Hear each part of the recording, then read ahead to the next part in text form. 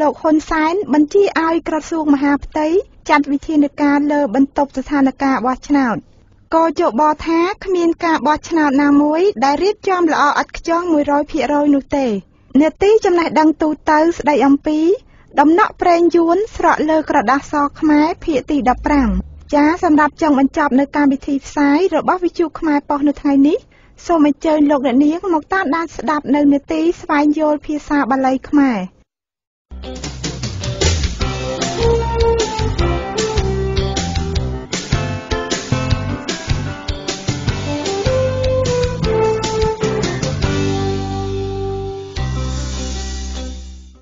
ចាលោកអ្នកនាងស្ដាប់ជាទីមេត្រីលំដាប់តទៅនេះនាងខ្ញុំសូមជូនព័ត៌មានលោកហ៊ុនសែនបញ្ជាឲ្យក្រសួងមហាផ្ទៃចាត់វិធានការលើបន្ទប់ស្ថានភាពបោះឆ្នោតចាលោកសុកសានជម្រាបជូននៅព័ត៌មាននេះជាថ្មីម្ដងទៀតលោកហ៊ុនសែនប្រធានគណៈបកប្រជាជនកម្ពុជាបានបញ្ជាផ្ទាល់មាត់ឲ្យលោកសខេងរដ្ឋមន្ត្រីក្រសួងមហាផ្ទៃពិនិត្យផ្លូវច្បាប់ដើម្បីចាត់វិធានការលើបន្ទប់ស្ថានភាពបោះឆ្នោតដែលជាបណ្ដុំអង្គការសង្គមស៊ីវិលក្នុងពិធីរំលឹកខួប66ឆ្នាំនៃការបង្កើតគណៈបកប្រជាជនកម្ពុជានៅថ្ងៃនេះដែលជួបជុំអ្នកគាំទ្ររាប់ពាន់នាក់នៅកោះពេជ្រលោកហ៊ុនសែនបានចាត់ប្រកាសបន្ទប់ស្ថានភាពថាជាទីតាំងបញ្ជាឲ្យមានបដិវត្តពណ៌លោកចោទថាសកម្មភាពរបស់បន្ទប់ស្ថានភាពស្ថិតនៅក្រៅសំណាញ់ច្បាប់សមាជិកបន្ទប់ស្ថានភាពបោះឆ្នោតលោកសុំគុណធីមីមានប្រសាសន៍ថាការលើកឡើងរបស់លោកហ៊ុនសែនគឺជាការយល់ច្រឡំដោយថាបន្ទប់ស្ថានភាពជាបណ្ដុំអង្គការសមាគមដែលស្របច្បាប់បង្កើតឡើងរយៈពេលខ្លីដើម្បីឃ្លាំមើលដំណើរការបោះឆ្នោតតែប៉ុណ្ណោះលោកបន្តថាបន្ទប់ស្ថានភាពមិនមែនជាមូលដ្ឋានគាំទ្រឲ្យមានបដិវត្តពណ៌ដោយលោកហ៊ុនសែនយល់ឃើញនោះទេចំណែកលោកមេធាវីហុងកុំសួនមានប្រសាសន៍ថាប្រសិនបើបន្ទប់ស្ថានភាពធ្វើការដោយមានការអនុញ្ញាតពីកជបត្រឹមត្រូវនោះគឺមិនមានអ្វីខុសច្បាប់ទេតាក់ទងនឹងបញ្ហានេះដែរកាលពីថ្ងៃទី26ខែមិថុនាលោកនាយករដ្ឋមន្ត្រីហ៊ុនសែនបានថ្លែងថាលោកទទួលយកលទ្ធផលបោះឆ្នោតដែលកជបបានប្រកាសជាផ្លូវការក៏ប៉ុន្តែលោកបានប្រតិកម្មទៅនឹងបកប្រឆាំងនិងក្រុមអង្គការសង្គមស៊ីវិលដែលបង្កើតឲ្យមានបន្ទប់ស្ថានភាពដើម្បីឃ្លាំមើលការបោះឆ្នោតយ៉ាងណាក៏ដោយសមាជិកបន្ទប់ស្ថានភាពបោះឆ្នោតលោកសុំគុណធីមីបានច្រានចោលការលើកឡើងរបស់លោកហ៊ុនសែនម្ដងរួចមកហើយដោយថាអ្វីៗដែលបន្ទប់ស្ថានភាពបោះឆ្នោតបានវិតម្លៃនិងចេញផ្សាយលោកថាមានវិជ្ជាជីវៈផ្អែកតាមការសិក្សាស្រាវជ្រាវដែលទទួលបានពីអ្នកអង្កេតការណ៍គួររំលឹកដែរថាបន្ទប់ស្ថានភាពដែលជាបណ្ដុំអង្គការសង្គមស៊ីវិលបានដាក់អ្នកអង្កេតការណ៍ប្រហែល 10000 នាក់ឃ្លាំមើលដំណើរការបោះឆ្នោតក្រុមប្រឹក្សាគុំសង្កាត់កាលពីថ្ងៃទី4ខែមិថុនាបន្ទប់ស្ថានភាពបានវិតម្លៃដំណើរការបោះឆ្នោតនេះថាបានប្រព្រឹត្តទៅដោយសន្តិវិធីល្អជាងការបោះឆ្នោតលើកមុនតែស្នើឲ្យកែលម្អចំណុចខ្វះខាតមួយចំនួនដូចជាការគំរាមកំហែងមុនបោះឆ្នោតការទិញទឹកចិត្តអ្នកបោះឆ្នោតនិងការធ្វើទុកបុកម្នេញលើសកម្មជនគណៈបកប្រឆាំងជាដើមខ្ញុំសុកសានវិទ្យុខ្មែរប៉ុស្តិ៍ KPR រាយការណ៍ពីភ្នំពេញ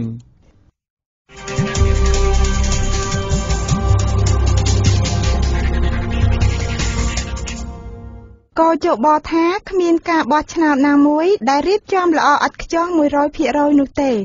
ចាលោកឈឹមកំទ្រីរាយការណ៍ជូននៅព័ត៌មាននេះបន្ទាប់ពីការបោះឆ្នោតជ្រើសរើសក្រុមប្រឹក្សាឃុំសង្កាត់អាណត្តិទី4បានបញ្ចប់ទៅគណៈកម្មាធិការជាតិរៀបចំការបោះឆ្នោតចាត់ទុកថាការបោះឆ្នោតនេះប្រព្រឹត្តទៅដោយរលូនសុខសន្តិភាពនិងមានភាពល្អប្រសើរជាងមុនទន្ទឹមនឹងនេះគូចបលយល់ឃើញថាគ្មានការបោះឆ្នោតណាមួយដែលរៀបចំល្អឥតខ្ចោះ 100% នោះទេទោះបីក្នុងប្រទេសកម្ពុជាមានការអភិវឌ្ឍយ៉ាងណាក៏ដោយគណៈកម្មាធិការជាតិរៀបចំការបោះឆ្នោតគូចបលបានវិតម្លៃថាការបោះឆ្នោតបានប្រព្រឹត្តទៅដោយរលូនសុខសន្តិភាពនិងមានភាពល្អប្រសើរជាងមុនទោះបីជាគូចបលចាត់ទុកថាការបោះឆ្នោតនេះមានភាពរលូនយ៉ាងណាក៏ដោយប៉ុន្តែនៅក្រោយថ្ងៃដែលគូចបលប្រកាសលទ្ធផលជាផ្លូវការ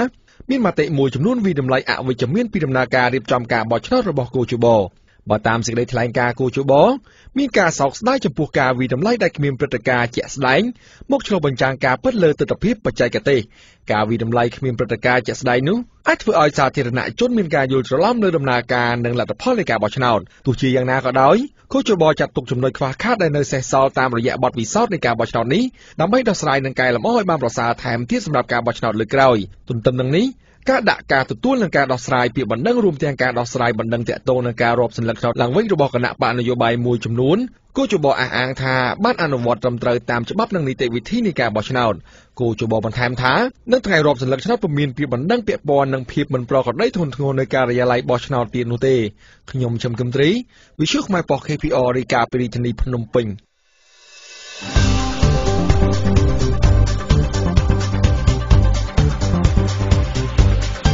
ស្ដាប់វិទ្យុខ្មែរប៉ុស្តិ៍លោកអ្នកនឹងដឹងពីព្រឹត្តិការណ៍ថ្មីៗស្ដីពីទស្សនៈយុវជន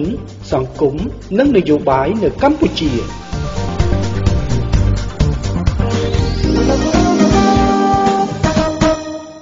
ចាព័ត៌មានដែលរៀបរៀងដោយនាងខ្ញុំនាពេលនេះសូមចប់តែត្រឹមប៉ុណ្ណេះ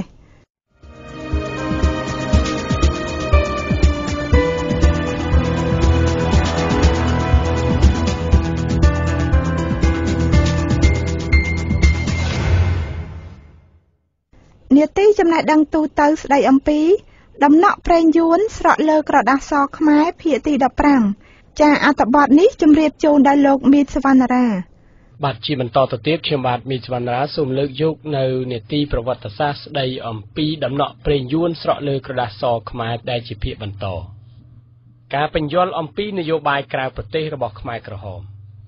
ដំណោះស្រាយនយោបាយក្រៅប្រទេសរបស់ខ្មែរក្រហមទី1គឺសេចក្តីសម្រេចចិត្តរបស់គេក្នុងការប្រជុំមុខនឹងយួនដំណោះស្រាយទី2ដែលជាប់ទាក់ទិននឹងទី1ដែរនោះគឺការប្រជុំមុខនឹងប្រទេសសៀមការដែលកម្ពុជាប្រជាធិបតេយ្យចាត់ទុករដ្ឋាភិបាលសេរីរបស់សៀមជាសត្រូវនិងមនោគមវិជ្ជារបស់ខ្លួននោះគ្មានអ្វីគួរឲ្យអស្ចារ្យទេតែសៀមមិនមែនជាអ្នកគំរាមកំហែងខាងផ្នែកសន្តិសុខឡើយអ្វីដែលយើងត្រូវការបញ្យល់នោះគឺថាហេតុដូចម្ដេចបានជាកម្ពុជាចេះតែបន្តការវាយប្រហារតាមបែបយោធាទៅប្រទេសសៀមទោះបីជាតិចតួចក្តីក្នុងពេលដែលប្រទេសខ្លួនកំពុងប្រឈមមុខនឹងការវាយប្រហារស្លាប់រស់ពីអ្នកជិតខាងម្ខាងទៀតនោះគឺប្រទេសយួនការវាយប្រហារទៅលើទឹកដីសៀមមិនមែនជាការបង្ខិតបង្ខំពីចៅហ្វាយចិននោះឡើយទម្ងន់នៃសក្ខីភាពបានបញ្យល់ប្រាប់ថាភាពជ្រុលនិយមរបស់ខ្មែរក្រហមទាំងនយោបាយក្រៅប្រទេសទាំងនយោបាយក្នុងប្រទេសគឺជាលទ្ធផលដែលបានមកពីការសម្រេចចិត្តដោយខ្លួនឯងរបស់មេដឹកនាំខ្មែរក្រហមបើតាមទំហំនៃឥទ្ធិពលរបស់រដ្ឋាភិបាលចិនដែលបានដាក់សម្ពាធវាអាចនឹងសមល្មមក្នុងការចង្អុលទិសប្រាប់មេខ្មែរក្រហមចំពោះនយោបាយក្នុងក្រៅប្រទេសនិងល្មមគ្រប់គ្រាន់ដើម្បីរបបនេះធ្វើដំណើរឆ្ពោះទៅកាន់ភាពប្រកបនិយមនយោបាយបុរាណនៃនយោបាយក្រៅស្រុកមួយតែតាមការប្រមាណមើលទៅលើផលប្រយោជន៍គោលដៅសន្តិសុខនៃចិននិងខ្មែរក្រហម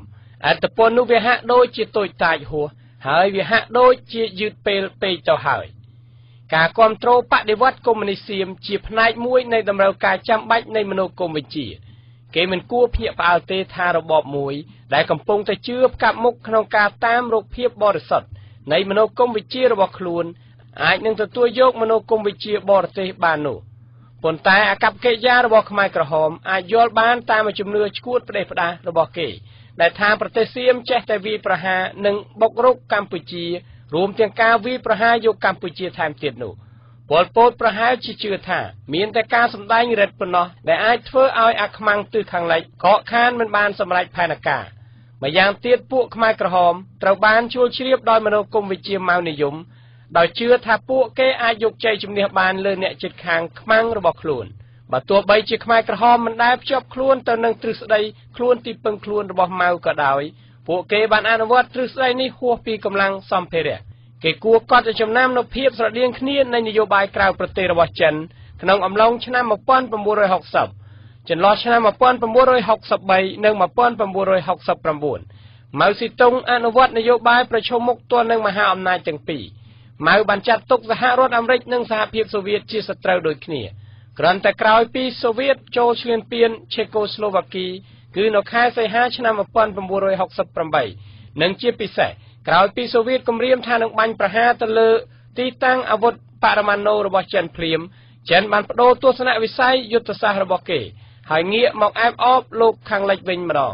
ដូច្នេះជំហរយុទ្ធសាស្ត្រមុខពីររបស់ម៉ៅនិយមនៅឆ្នាំ1963-69ជាសេចក្តីសង្ឃឹមនៃជំហរយុទ្ធសាស្ត្ររបស់ប៉ុលពតនៅឆ្នាំ1975ដល់1979ការបែកបាក់យុទ្ធសាមគ្គីនៅឥណ្ឌូចិនយួននិងកម្ពុជាក្នុងចន្លោះឆ្នាំ1975ដល់1978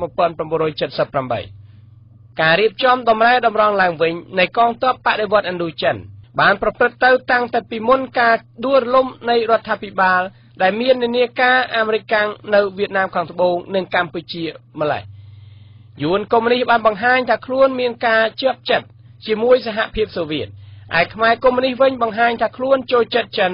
ដែលជាហេតុធ្វើឲ្យអ្នកទាំងពីរធ្លាក់ទៅក្នុងមាត់មហាអំណាចទាំងពីរដែលមានវិវាទនឹងគ្នារវាងសហភាពសូវៀតនិងប្រទេសចិននោះការកាន់បកពួកមានភាពមិនដូចគ្នាទេទោះបីជាយ៉ាងណាយួននៅតែមានទំនាក់ទំនងល្អជាមួយចិនរីឯខ្មែរវិញផ្ដាច់អស់នៅចំណងទូតនិងថែមទាំងបង្ករឿងអាស្រូវជាមួយសហភាពសូវៀតទៀតផងលាវកុម្មុយនីសបានធ្លាក់ចូលទៅក្នុងកណ្ដាប់ដៃយួនកុម្មុយនីសរួចទៅហើយគ្នាពេលនោះផងដែរដោយវិវាទចិននិងសូវៀតលេចរូបរាងឡើងសារជាថ្មីក្នុងរង្វង់បកកុម្មុយនីសនៅឥណ្ឌូចិនសង្គ្រាមត្រូវតែផ្ទុះដែលមិនអាចកិច្ចរួចឡើយហើយផលវិបាកច្រើនផ្សេងទៀតក៏អាចនឹងមានផងដែរគេគួរពិចារណាលើមូលហេតុមួយចំនួនថាហេតុអ្វីបានជាគ្មានបកកុម្មុយនីសក្នុងស្រុកដែលជាគូប្រជែងណាមួយគិតគូដោះស្រាយហើយបណ្ដោយឲ្យទំនាក់ទំនងរបស់ខ្លួនធ្លាក់ចុះដុនដាបរហូតដល់ថ្នាក់ជ្រើសរើសយកសង្គ្រាមជាដំណោះស្រាយយ៉ាងនោះចំពោះយួនកុម្មុយនីសជោគវាសនារបស់គេក្នុងការកសាងប្រទេសឡើងវិញបន្ទាប់ពីបានឆ្លងកាត់សង្គ្រាមចំនួន30ឆ្នាំមកនោះពឹងផ្អែកទាំងស្រុងទៅលើបរិយាកាសសន្តិភាពដែលជាប្រភពនៃការកាត់បន្ថយចំណាយលើកងទ័ពហើយនឹងទាក់ទាញយកជំនួយនិងពាណិជ្ជកម្មពីបរទេសមកវិញការកសាងប្រទេសជាថ្មីរបស់យួននិងវឌ្ឍនកម្មសេដ្ឋកិច្ចប្រកបអាចសម្រួលបានតាមការបន្តបង្ហូរជំនួយពីចិនក្នុងផ្នែកបុគ្គលិកបច្ចេកទេសគ្រឿងបរិក្ខារនិងជំនួយហិរញ្ញវត្ថុផងដែរនោះជំនួយពីរដ្ឋាភិបាលចិនខាងផ្នែកនយោបាយយោធានិងសេដ្ឋកិច្ចដល់ខ្មែរក្រហមមានន័យថាបើយួនហ៊ានប៉ះពាល់របបថ្មីរបស់ខ្មែរជំនួយសេដ្ឋកិច្ចពីចិនដល់យួននឹងត្រូវខូចខាតមិនតែប៉ុណ្ណោះថែមទាំងអាចមានការវាយបកវិញយ៉ាងដណ្ដំទៀតផងប៉ុន្តែផែនការកាន់កាប់កម្ពុជាជាផែនការមួយដែលយួនតាមព្យាយាមឆោងចាប់យកអស់រាប់ទសវត្សរ៍មកហើយបើយកបកកុម្មុយនីសកម្ពុជាតាមផ្លូវនយោបាយដូចលាវមិនបានទេហើយបើយុទ្ធសាស្ត្រខែមេសាឆ្នាំ1975មិនមែនជាទីក្តីសង្ឃឹមទេនោះយួនមានតែជំរឿសមួយគត់ដើម្បីបានសម្រេចផែនការគឺដំណោះស្រាយតាមផ្លូវយោធាតែបញ្ហានៅត្រង់ថាបើសិនជាយួនហ៊ានប្រើកម្លាំងយោធាតើវាអាចនឹងប៉ះពាល់ដល់ជំនួយសេដ្ឋកិច្ចនិងការវិបកពីចិនដែរឬទេចំណែកខាងខ្មែរកុម្មុយនីសវិញដែលទ្រឹស្ដីខ្លួនទីពឹងខ្លួនរបស់ម៉ៅបានចានចោលជំនួយបរទេសរួចទៅហើយនោះគេក៏នៅមានមូលហេតុល្អៗខ្លះដែរថាហេតុអ្វីបានជាគេត្រូវតែជៀសវាងចំនួនជាមួយនឹងយួនការពិតជាក់ស្ដែងសំខាន់មួយគឺភាពខុសគ្នារវាងកម្លាំងទ័ពរបស់ខ្លួននិងទ័ពអ្នកជិតខាងកងទ័ពយួនមិនមែនគ្រាន់តែមានគ្រឿងអាវុធទំនើបជាងកម្ពុជាប្រជាធិបតេយ្យខ្មែរក្រហមប៉ុណ្ណោះទេតែកងទ័ពនេះក៏មានចំនួន10ដងលើសពីខ្មែរក្រហមផងដែរពិសេសជាងនេះទៅទៀតដោយបដិវត្តខ្មែរក្រហមមានការលោតផ្លោះលឿនជ្រុលនោះបានធ្វើឲ្យប្រជាជនខ្លួនឯងហេវហត់ខ្សោះខ្យល់សើតែស្បែកដណ្ដប់ឆ្អឹងដែលធ្វើឲ្យខ្មែរក្រហមបាត់បង់ប្រជាប្រិយភាពនិងការគ្រប់គ្រងមូលហេតុរបស់ខ្លួនក្នុងចំណោមអ្នកដើរតួទាំងអស់នៃសង្គ្រាមនៅឥណ្ឌូចិនតាមការវាយតម្លៃទៅលើស្ថានភាពជាក់ស្ដែងពួកខ្មែរក្រហមបានធ្វើសង្គ្រាមមួយដែលស្ទើរតែគ្មានន័យអ្វីទាំងអស់ទោះបីជាយួនក្តីឬខ្មែរក្តីដែលប្រាថ្នាមិនចង់ឲ្យមានសង្គ្រាមជាមួយគ្នាយ៉ាងណាក៏ដោយក៏សង្គ្រាមបានផ្ទុះរួចជាស្រេចទៅហើយសង្គ្រាមផ្ទុះឡើងរវាងជននិងកុម្មុយនីសនៅឥណ្ឌូចិនមិនមែនបណ្ដាលមកពីឧបាយទុច្ចរិតរបស់មហាអំណាចខាងក្រៅណាដោយដែលខ្មែរកុម្មុយនីសនិងយួនកុម្មុយនីសបានអះអាងនោះទេតែគឺបណ្ដាលមកពីទិសដៅនយោបាយមិនស៊ីគ្នានៃបកកុម្មុយនីសដែលជាអ្នកឈ្នះទាំងពីរនិងដោយសារអ្នកដែលខ្សោយជាងគេក្នុងចំណោមអ្នកទាំងពីរខ្មែរក្រហមមានការយល់ដឹងស្ទើរអំពីបច្ចុប្បន្នភាពនៃគោលដៅសង្គមនយោបាយនិងស្ថានភាពនយោបាយដែលគេកំពុងក្រឡុកយើងបានពិនិត្យរួចហើយអំពីភារកិច្ចវប្បធម៌នយោបាយខ្មែរក្រហមនៅក្នុងនយោបាយក្រៅប្រទេសរបស់កម្ពុជា ឥឡូវយើងងាកមកពិនិត្យដោយย่อៗអំពីទំនាក់ទំនងនៃរចនាសម្ព័ន្ធនិងវប្បធម៌នយោបាយក្នុងស្រុករបស់យួនវិញម្ដងចាអត្ថបទចំណេះដឹងទូទៅដែលលោកអ្នកនាងទៅតែបានតាមដានស្ដាប់នាពេលនេះសូមឆ្លើយតែត្រឹមនេះសិនចាសូមលោកអ្នកនាងរងចាំតាមដានស្ដាប់នៅថ្ងៃស្អែកជាបន្ត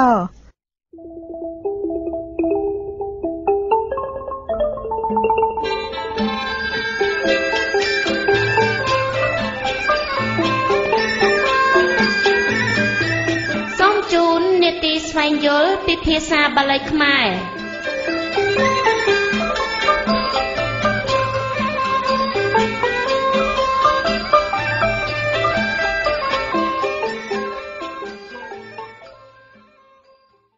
ចាលោកអ្នកនាងស្ដាប់ជាទីមេត្រីសម្រាប់ចុងបញ្ចប់នៅកម្មវិធីផ្សាយរបស់វិទ្យុខ្មែរប៉ុស្តិ៍នៅថ្ងៃនេះនាងខ្ញុំសូមជូននៅនេតិស្វែងយល់ភាសាបាលីខ្មែរចាដែលនេតិនេះសួរដេញដោលដល់លោកសវណ្ណរិទ្ធីទៅកាន់លោកចៅកាំងចាដូច្នេះសូមអញ្ជើញលោកអ្នកនាងមកតាមដានស្ដាប់ដូចតទៅបាទជំរាបសួរលោកចៅកាំងបាទជំរាបសួរបាទលោកចៅខាំងកាលពីសប្តាហ៍មុនខ្ញុំបានសាកសួរទៅកាន់លោកជុំវិញទៅនឹងពាក្យថាអរហតោហើយមកដល់សប្តាហ៍នេះខ្ញុំចង់ឲ្យលោកជួយបញ្យល់បន្ថែមទៅមុខទៀតគឺដល់ភាសាបាលីថាសម្មាសម្ពុទ្ធស្សៈដើម្បីបញ្ចប់ឃ្លានមោទស្សៈនឹងបាទឥឡូវសម្មាសម្ពុទ្ធស្សៈនឹងថាតើជាពាក្យត្រឹមត្រូវទេដែលខ្មែរយើងគួរតែយកមកប្រើប្រាស់ឬមួយក៏មានពាក្យផ្សេងទៀតដែលជាពាក្យដែលត្រឹមត្រូវនោះបាទអរគុណណាស់ឥឡូវខ្ញុំក៏សូមគោរពទៅអ្នកស្ដាប់ទាំងអស់ដែលរៀនភាសាបាលីបាទខ្ញុំក៏ចង់ក្រោមរំលឹកដែរព្រោះពាក្យទាំងអស់ហ្នឹងគឺយើងតតែរំលឹកបានយើងនឹកឃើញថាតើពីដើមពាក្យហ្នឹងមានន័យថាម៉េចសម្មាសម្ពុទ្ធសម្មាមួយម៉ាត់ហ្នឹងមានន័យថា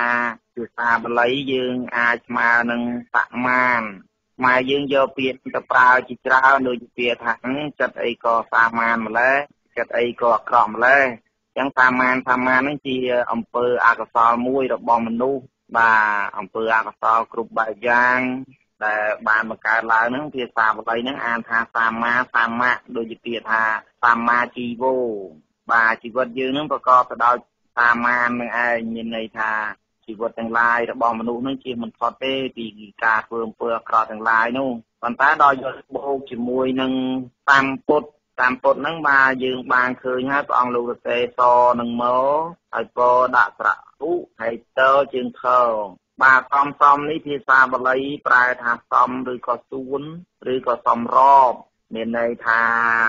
ស្របចឹងសំនៅក្នុងហ្នឹងមានន័យថាព្រះអង្គលោកសម្រប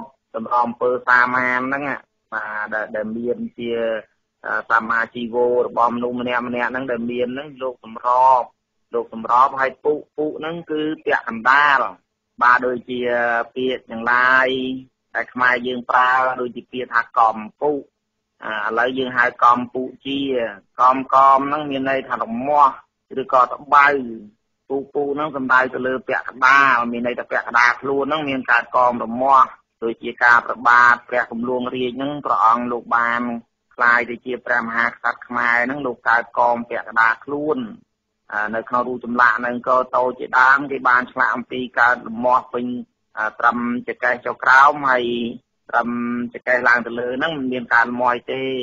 តែបានយើងហៅប្រទេសជាតិរបស់ខ្មែរយើងតាមឈ្មោះរបស់ព្រះអង្គថាចក្រភពកម្ពុជាជាដើម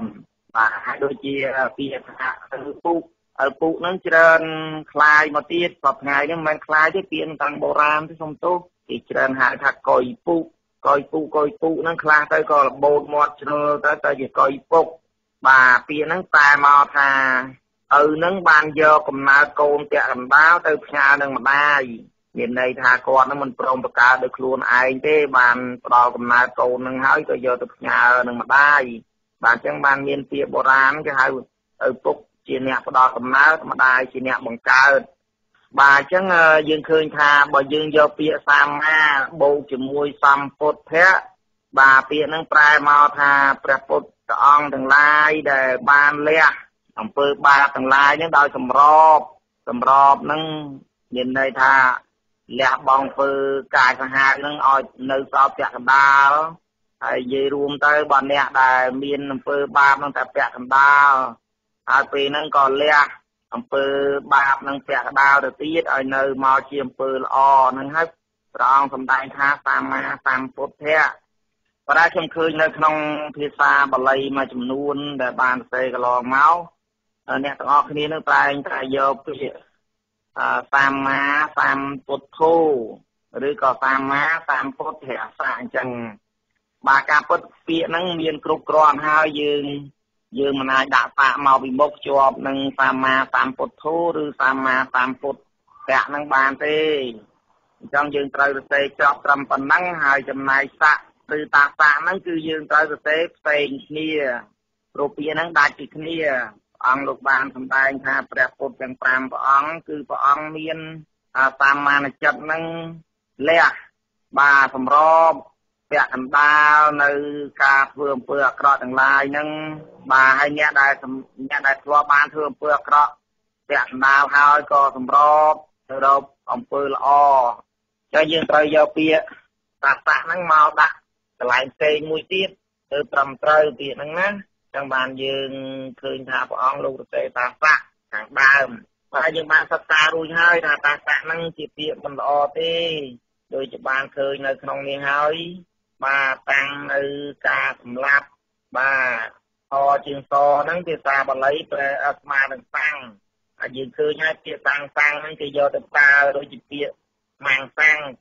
សាច់ដែលសម្លាប់រួចហើយបាទម៉ាំងតាំងឬក៏សម្លាប់ជាផ្សេងភាសាសម្រាយថ្ងៃយើងឃើញថាសម្លាប់កាលណាយើងយកជើងសប្រែមកថាតាំងហ្នឹងប្រែថាសម្លាប់ហើយចឹងតាំងសេចក្តីសម្លាប់តាស័កហ្នឹងបើយើងប្រែចំន័យទៅ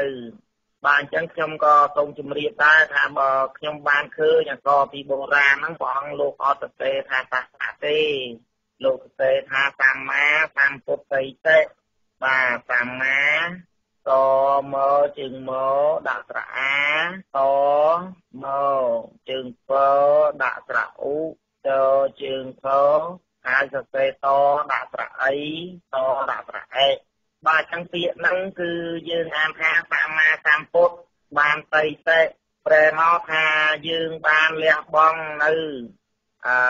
អំពើអាក្រក់ទាំងឡាយដែលឲ្យអំពើអាក្រក់ទាំងឡាយហ្នឹងសម្របមកពាក់កណ្ដាលបាទមកពាក់កណ្ដាលក្នុងអំពើល្អហើយចង់និយាយថាអ្នកដែលមានអំពើអាក្រក់ពាក់កណ្ដាលហ្នឹងសម្របឬក៏លះបង់ចោលហ្នឹងពាក់កណ្ដាលមកទៀតទៅនឹងបានកើតទៅជាអំពើល្អដល់តីតិហ្នឹងមានន័យថាតីតិហ្នឹងជាប្រធានមកពីពាក្យធិបតីធិបតីហ្នឹងជាប្រធានហើយតិហ្នឹងប្រែថាក្បាលអញ្ចឹងឲ្យយើងពិចារណារកខហ្នឹងលះសម្មានចិត្តយើងហ្នឹងពាក់កណ្ដាលចោលចេញទៅហើយបើយើងលះបានពាក់កណ្ដាលហើយអ្នកដែលបានលះពាក់កណ្ដាលហ្នឹងបានហើយក៏លះពាក់កណ្ដាលហ្នឹងចោលចេញទៅទៀតទៅណាការពិចារណាការលះនៅអំពើអាក្រក់ហ្នឹងជាប្រធានមានន័យថាធ្វើឲ្យយើងបានស្គាល់នៅសេចក្តីសុខបាទអញ្ចឹងសម្មាសម្ពុទ្ធិតិឬក៏សម្មាសម្ពុទ្ធស័កហ្នឹងមានន័យខុសគ្នាអញ្ចឹងណាបងប្អូនបាទហើយអញ្ចឹងបើសិនជាបើយើងយកពាក្យហ្នឹងមកពិចារណាបានវែងឆ្ងាយទៅខ្ញុំក៏បានចង់និយាយរឿងមួយជូនទៅដល់អ្នកទាំងអស់គ្នាបាទកាលពី2500ជាងឆ្នាំមុននោះកាលដែលបកោនាគមនោពោធិសត្វព្រះនាងបានត្រាស់ដឹងជាព្រះពុទ្ធគេហៅចរិយរៈរាជនោះបាទព្រះអង្គជាស្រីហើយបានត្រាស់ដឹងនៅបាត់ភ្នំនៅមានកន្លែងសិលាចារឹកជាច្រើនដែលបង្ហាញអំពីភាពត្រាស់ដឹងរបស់ស្ត្រីខ្មែរគឺព្រះនាងនាគហ្នឹងបាទមានដល់ឈ្មោះដល់សប្តាហ៍ថ្ងៃហ្នឹងគេហៅវត្តព្រះនាងច័ន្ទហើយអ្នកខ្លះទៅគេហៅវត្តលោកពូលោកពៀនខ្លះទៅ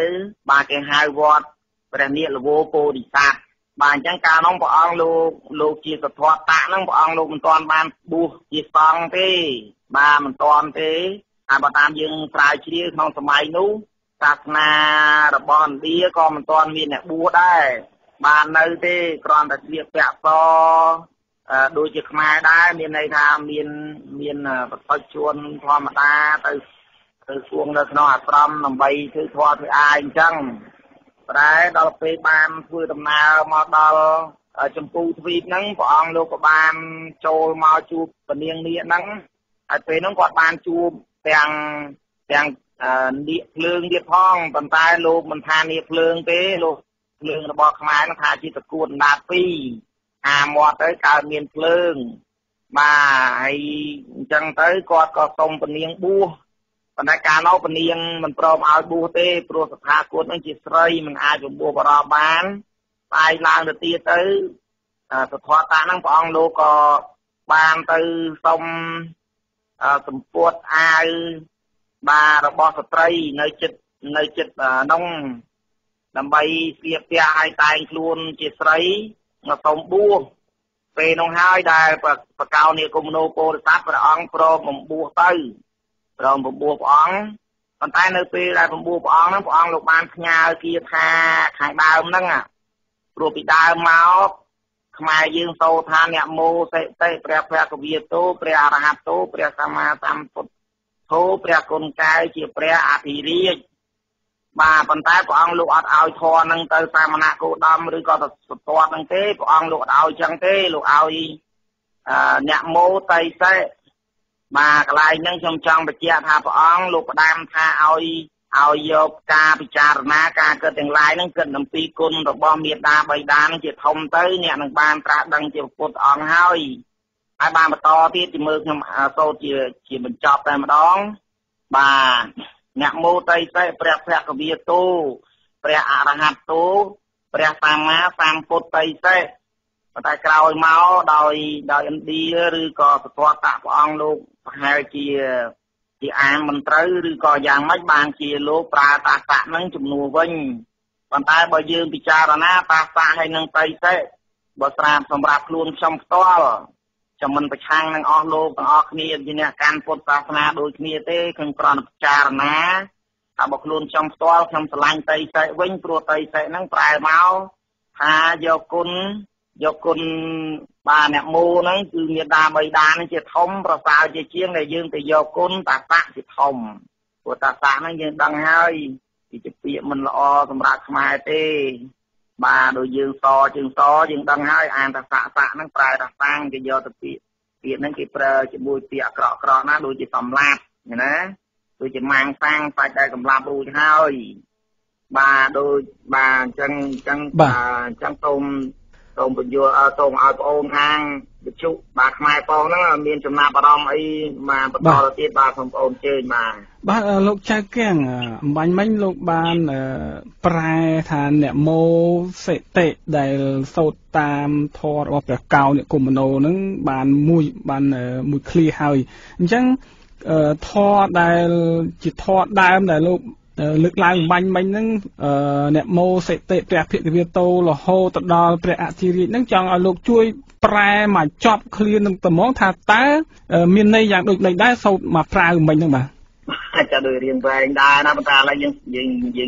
យកតែន័យធំមកណាបាទអរគុណណាឥឡូវចាំមើលខ្ញុំនិយាយអំពីព្រះកោនិគមនោពោធិសត្វអត់សូត្រដូចជាព្រះអង្គសាមណៈគោតមទេសូត្រខុសគ្នា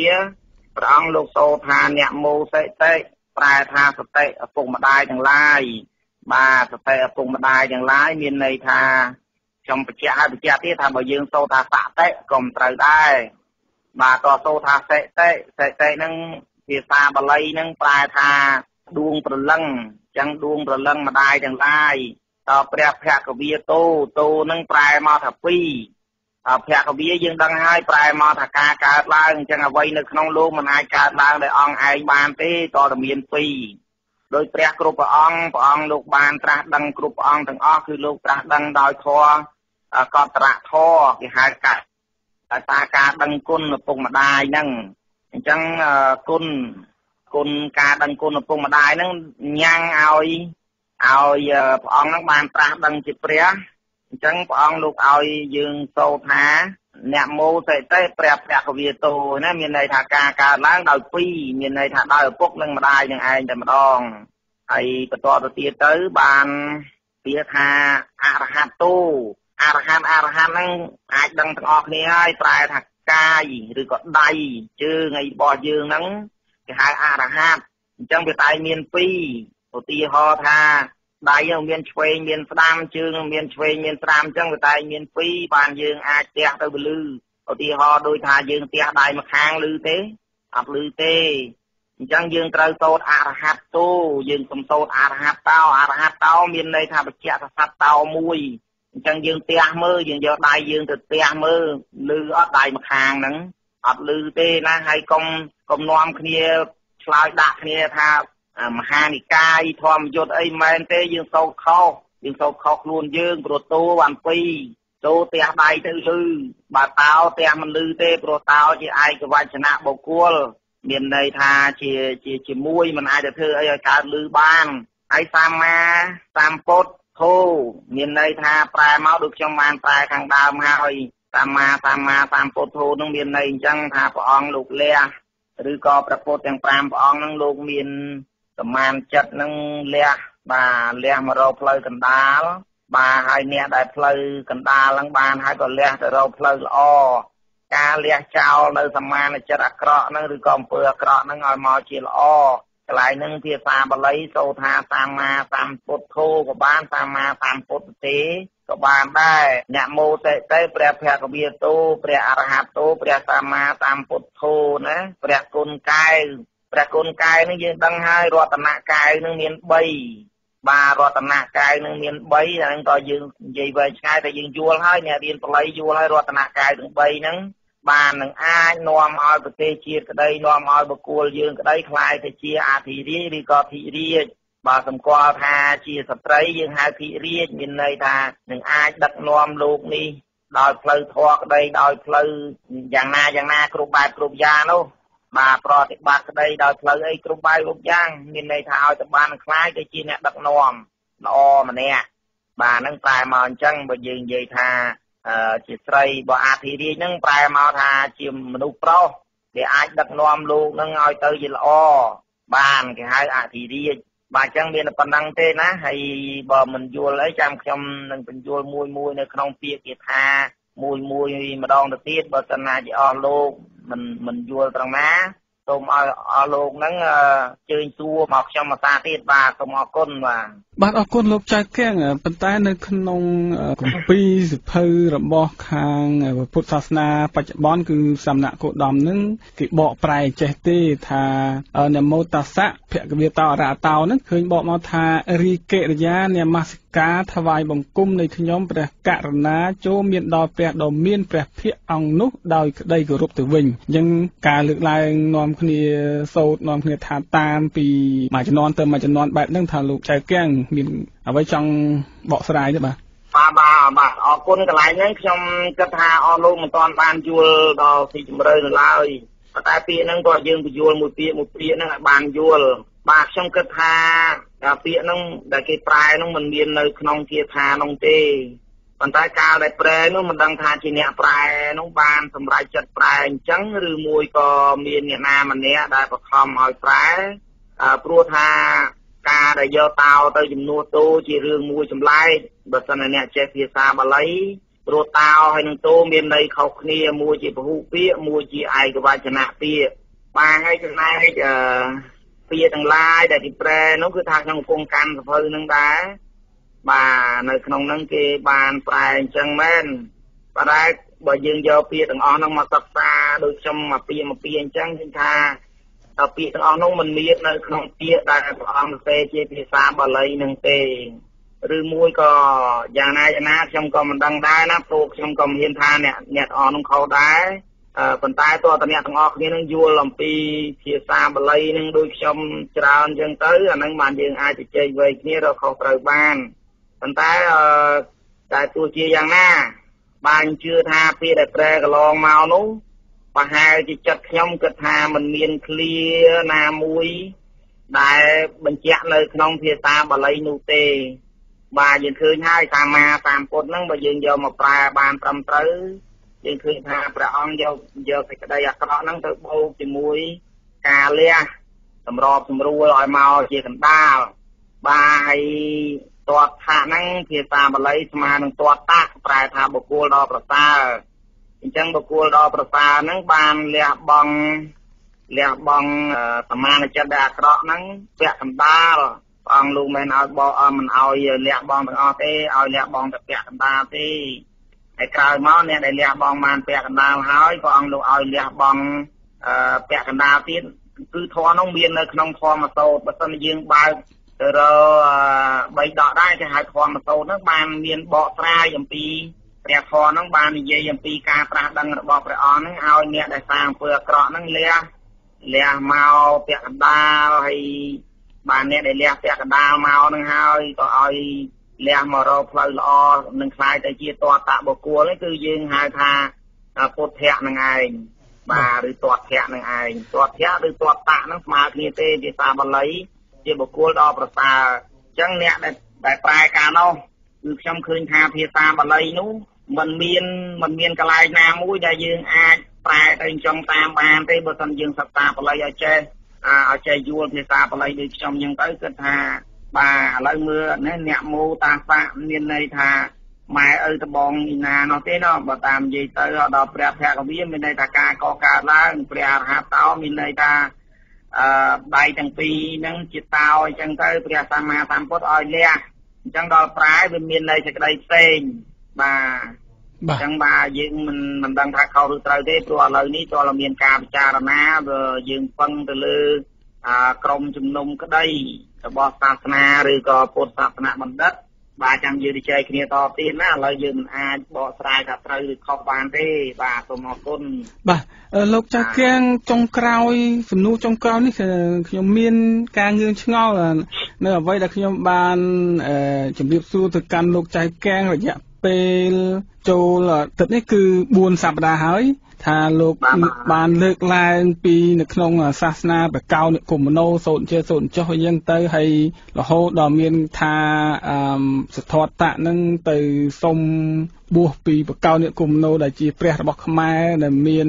ទីតាំងនៅបាភ្នំអញ្ចឹងតាមខ្ញុំស្វែងយល់ដូចអត់ដែលមានសភៅណាគេទៅសេពីរឿងប្រវត្តិអញ្ចឹងទេថាតើលោកចៅគៀងដឹងរឿងនឹងដោយរបៀបណាដែរបាទមិនមែនមិនមានទេមានប៉ុន្តែយើងរៀនមិនទាន់ដល់មាននៅក្នុង3ដកហ្នឹងក៏មានទេដែរបាទទាក់ទងទៅនឹងរឿងព្រះពុទ្ធសាមណគោតមការព្រះអង្គនៅជាសទ្ធតៈហ្នឹងបានធ្វើដំណើរមកដល់ចម្ពោះទ្វីបបាទហើយបានជួបតកួតដាត2អញ្ចឹងក៏មានទេនៅក្នុងពុទ្ធប្រវត្តិត្រឹមត្រូវបាទប៉ុន្តែគ្រាន់ថាកាលនោះខ្មែរយើងមិនមែនតកួតទេការដែលព្រះអង្គបានជួបនឹងគឺជាសត្វនាភ្លើងរបស់ខ្មែរប៉ុណ្ណោះឯងហើយដូចជាប្រវត្តិសាស្ត្រដែលសពថ្ងៃដូចជាហៅថាលោកសង្ឃទាំងអស់មុនពេលបួសគេឲ្យលោកនឹងបួសនាគសិនធ្វើជានាគហ្នឹងមានន័យថាសុំបួសអញ្ចឹងនាគរបស់សង្ឃទាំងអស់ត្រូវតែស្លៀកពាក់ជាស្រីបាទដើម្បីតំណាងឲ្យសទ្ធតៈកាលព្រះអង្គលោកនៅជាសទ្ធតៈមិនទាន់បានជាបុព្វជិតនោះព្រះអង្គលោកត្រូវតែងខ្លួនធ្វើស្រីដើម្បីចូលខ្លួនទៅឲ្យបកោនិគមនោកំបួសបាននេះមាននៅក្នុង3ដកมันមានអត់ទេបាទសូមឲ្យបងអូនមើលនៅក្នុង3ដកប៉ុន្តែគ្រាន់តែខ្ញុំមិនបានចាំថានៅក្នុងលេខប្រមាណនៅក្នុងសភៅក្បាលទីប្រមាណអីប្រមាណខ្ញុំអត់ចាំទេព្រោះខ្ញុំនោះខ្ញុំបានមើលខ្ញុំឃើញនៅក្នុងសភៅហ្នឹងតែប៉ុន្តែប្រវត្តិសាស្ត្រសពថ្ងៃបើយើងធ្វើដំណើរទៅដល់បាភ្នំយើងឃើញមានវត្តព្រះនាងច័ន្ទនៅដល់សពថ្ងៃវត្តហ្នឹងគឺមានអាយុកាលគិតមកដល់បច្ចុប្បន្ន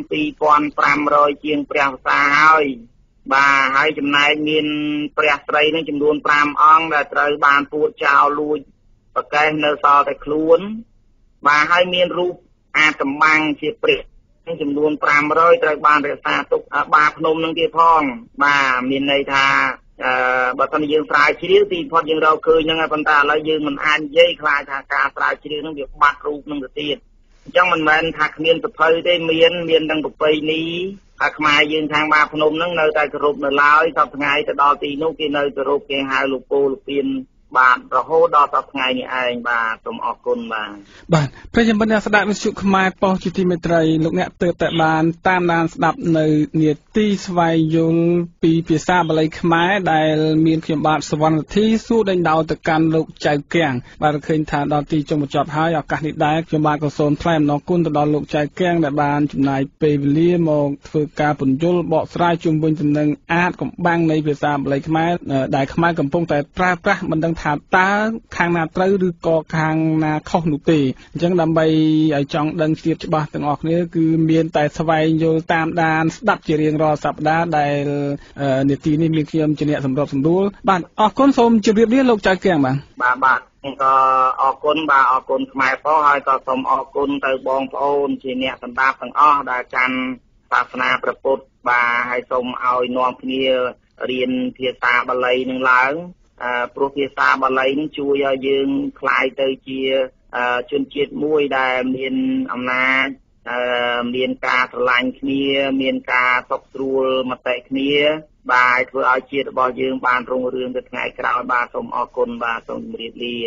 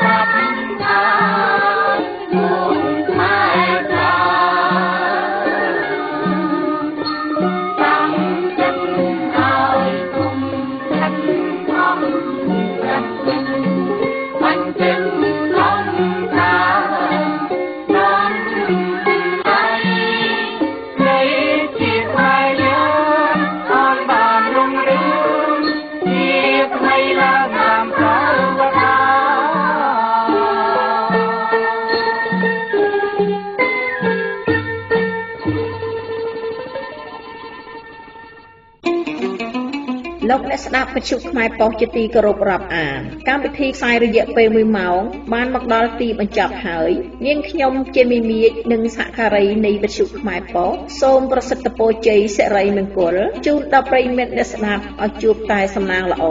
សុខភាពបបរប្រសើរនិងជោគជ័យនៅរាល់គ្រប់ភារកិច្ចការងារសូមអរគុណ